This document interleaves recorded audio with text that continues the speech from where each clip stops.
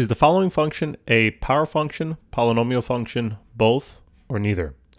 So first thing is, what's a powered polynomial function?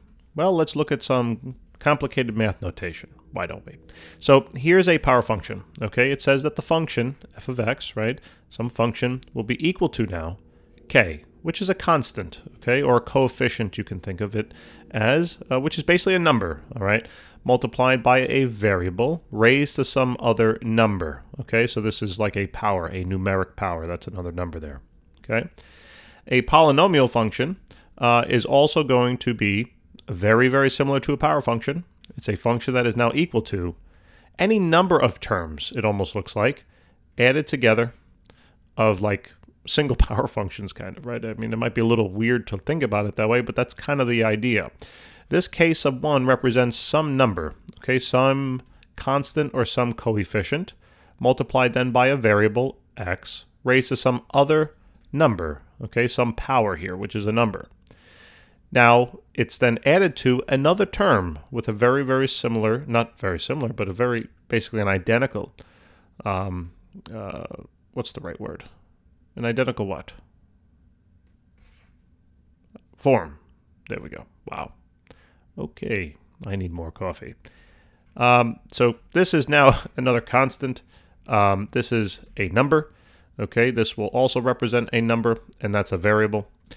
And as you can see, this kind of pattern will continue on out, however many terms you might have. Now, a polynomial function can have one term, it can have two terms, it could have three terms, it could have four, any number, all right?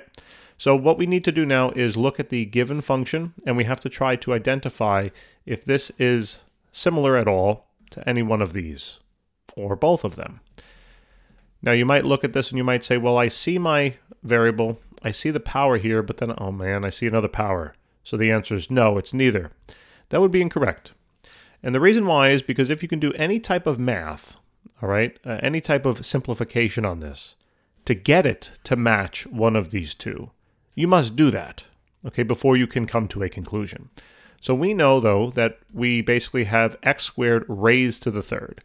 In other words, if I were to write this a little better, it would be something like this. Now, you know when you take an exponent and raise it to an exponent, you multiply those exponents. So it's basically x squared times then, let me not use the x up there, but let me use the dot, okay, times 3. That product there would be 6, right? Now, this is what you're looking at.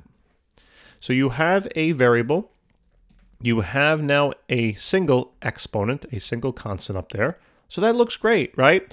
Now you might be saying, well, what about the k? I don't see the constant. Remember, you can always shove in a little 1 there in the beginning, right?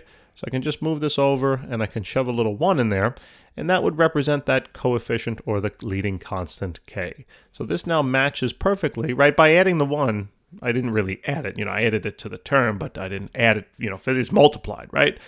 It doesn't, 1 times anything is just that anything. So I didn't really do anything in terms of the math, you know, change it.